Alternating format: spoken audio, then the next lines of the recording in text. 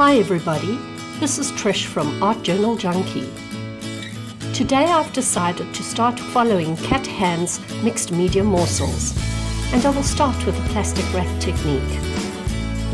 In Kat's videos, she uses a small notebook, but I've chosen to use index cards instead. These ones come from our local stationery store and are size A6, or about 4 by 6 inches for those of you working in inches. I prepared this one with 2 light coats of white gesso, as I didn't want the paint seeping right into the cardstock. These are acrylic paints that I've watered down. The mixture is about 1 part paint to 2 parts water. It should be runny. In fact, I think I watered them down a bit too much in the sample, but as you'll see at the end, the result was quite stunning. So I'm not being too pedantic with where I place the colours, but I did decide to use the lighter colour first. The 3 colours I've chosen are because I know that I can make other colours with them.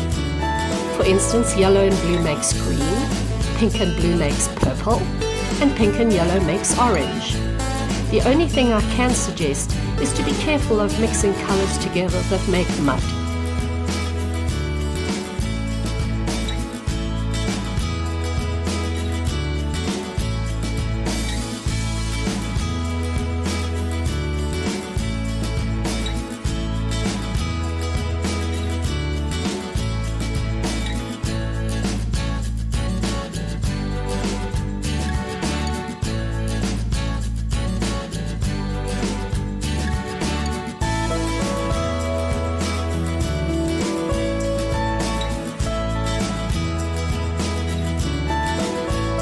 Use a piece of plastic wrap, you know, the same stuff you would use to cover your food with. Also, be sure you don't let the paint dry out.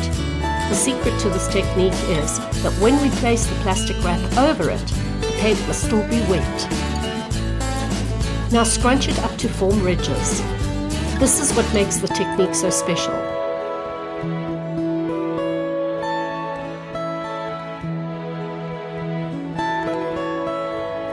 I'm just adding more paint to the corners and the edges here.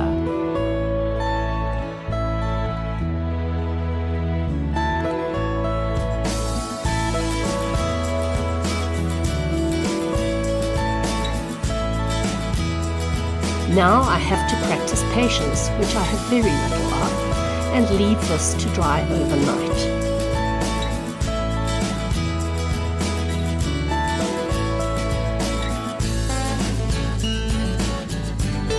So I moved the index card onto a piece of paper to dry, and as you can see, all that water had nowhere else to go but down, so the card stuck to the paper a little bit. No matter, I merely pulled it off.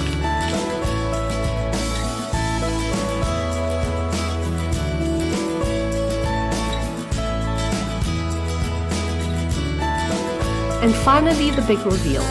I just love these colors. The sheen you see here comes from the plastic wrap. And look, there's a little bit of dendritic printing coming through too.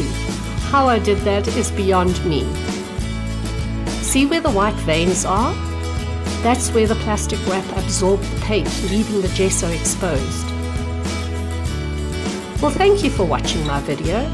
And if you liked it, please give me a thumbs up so that it encourages me to do more. And please consider subscribing to my channel. You're also welcome to join me on Facebook. All the details are in the description box below. Take care and have a great day. Bye for now.